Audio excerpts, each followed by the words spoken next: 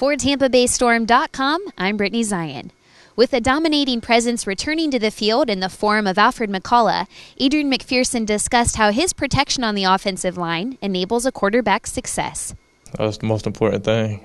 I hate being hit, and without those guys, I don't know where we'll be this season. So they've done a great job, and collectively they work well together. So it's great to have those guys in front of me.